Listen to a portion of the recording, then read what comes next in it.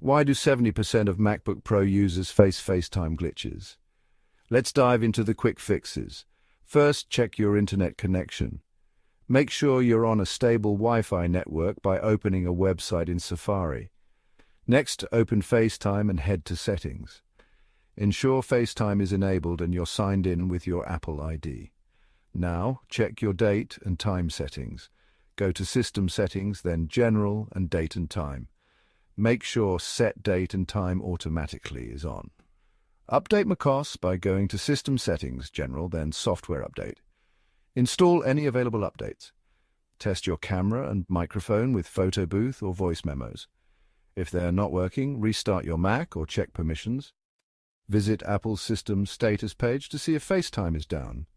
Sign out of FaceTime and sign back in. Lastly, if you're using a VPN or strict firewall, disable them temporarily. Still stuck? Contact Apple support. And there you have it, folks. Happy FaceTiming.